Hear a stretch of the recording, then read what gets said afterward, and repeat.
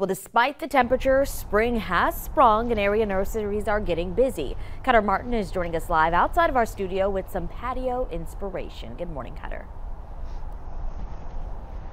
Hey, yeah, good morning, Saria. Certainly feeling cold with the wind blowing, but we're already in that time of year where we're looking ahead to spring and summer annuals, bringing that summer color into your yard, whether it's in the bed or in this case, in a potted arrangement. That's what we're talking about now. This is the winter arrangement we did months ago right here, Morning Break. Dusty Miller as the base and some of our cover here, the pansies. We had a 90-degree weekend just recently, a couple weeks ago, and these kind of got knocked down a little bit, and it wouldn't be too many more 90-degree days before these completely, bit the dust. So just a reminder, we are transitioning away from Dusty Miller and pansy season and towards Coleus and Lithidora. They both love full sunshine and of course favor the warmer weather, spring and summer blooming. They can last into the fall though. So basically all you have to do, again, if this is in your garden, if it's not in a pot, I'm pulling these out right now. I would suggest even just leaving them, maybe then cutting them back down to the base, and this is going to be a messy project because even though some of these are annuals, if they have a well-established root base like this and you just cut it back,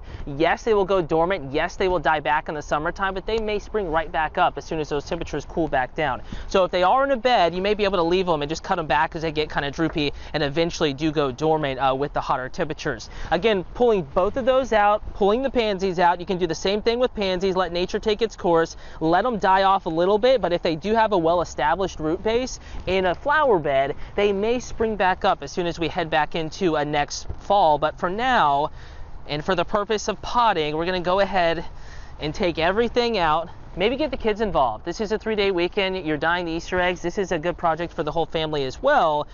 And we're going to follow a similar structure. I'm going to go with the bigger plant. This is Coleus. My mom loves these. I grew up with them all over the yard. They're very easy to grow. This was about $8 to $10, a little pricey, but it's a 3-quart pot. You have 3 separate plants, and honestly, this is one of the easiest plants to root. You can literally snip these off as they get more mature, as they get taller, snip the tops off a couple inches down below a leaf node here, maybe about so down or so. Put it in a bottle of water or a cup of water in a sunny window, and it will root so easily. And you can get many more plants, and remember that $8 to $10, you can really stretch that if you want to make more potting arrangements or maybe put it in a bed. Now this is Lithidora. Both are sun-loving, both the Lithidora and the Coleus itself. This is obviously trailing, and I like the contrast between the warm colors and the blue colors, the warm colors and the kind of cooler shades of blue there. I like that contrast. Obviously there are no rules to this. You can do whatever you want to.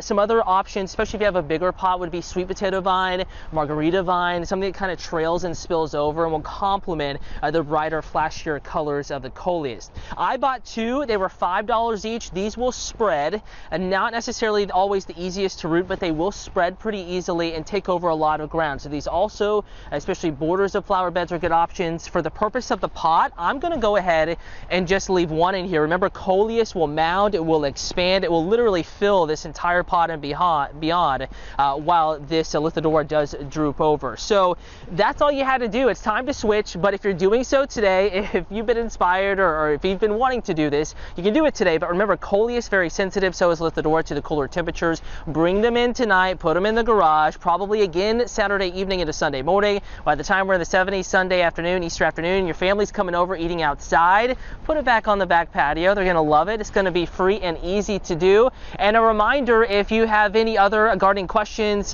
comments, concerns, visit WTOC.com, click on that Morning Break tab and scroll down to the outdoor section. Much more there, and we'll be putting this segment online as well a little bit later this morning. Kyle.